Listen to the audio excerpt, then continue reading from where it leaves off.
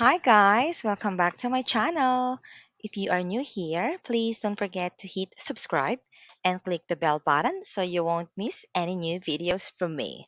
So for today's video, I'm gonna show you how to add another user in Skype. So all you need to do is just open your Skype. If you don't have any account yet or you don't know how to sign up, just click my other videos and I'll show you how to do it as easy as one, two, three. So let's go back here and then you can just click people group messages for you to search who you want to add on. Like, for example, you have the Skype ID, or you do have the real name, or you do have the username. Just click that one and then just search for it. For example, I'll choose this one and this.